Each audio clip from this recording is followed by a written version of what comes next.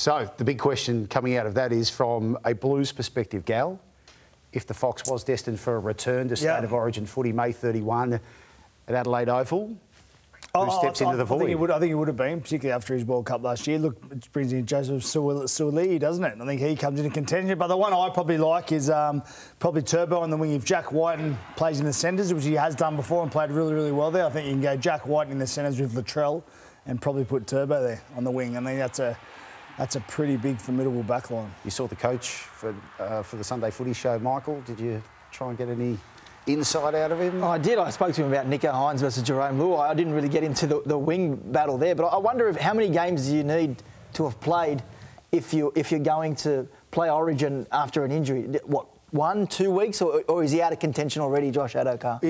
Will he make it back? Well, 6 to 8 weeks? Well, the operation we're giving him is going to actually make him faster. So we've given him a special ankle operation. He'll be the fastest man in the universe? Yeah. What's Daniel Tupou lost a leg, has he? Why aren't you raising his name? Are you happy for him to be playing Origin again? Daniel Tupou, 100%. So do you leave Jack Whiten out this year again? Because last year there was well, he's not a winger. Why want to pick him in the centres? In the centres, and then he's going to play on the wing. I just said I'd put him on the wing and put Turbo on the wing. Put Turbo on the wing. Sorry, put Turbo on the wing and White in the centres, yeah. With Latrell. You wouldn't consider that? You come up with some funny things. Well, you wouldn't consider that? No. Think about the kick options you got there. No. Oh, mate, righto. No. Righto.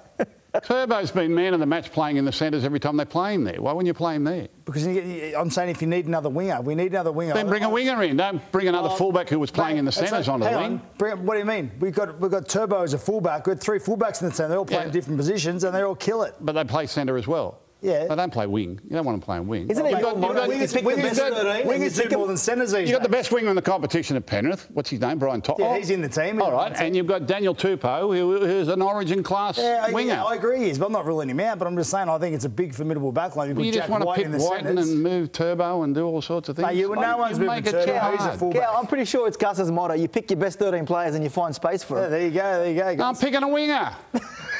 Daniel Tupou, he's a winger. Yeah, he's a great winger, but is he better than... He's a record try scorer. He's played Origin. He's won comps. He's trying to sign Daniel Tupou. What are you looking for? I'm just trying to say, mate, how do you not have Turbo in the side and Jack Whiten? Jack Whiten? Oh, please. You don't want Jack Whiten in the side? Jack Whiten's on the bench. Well, on the bench. Where's Nico Hines? I was about to say, where's Nico? See, Nico Hines not in there? Him and Nico. Well, they're playing back row, are they? What are they doing? Yeah, Jack Whiten can play back row. You want him Bloody oath he could. 13. You think 13's a good spot for him? You people are on drugs. I'm so glad I asked.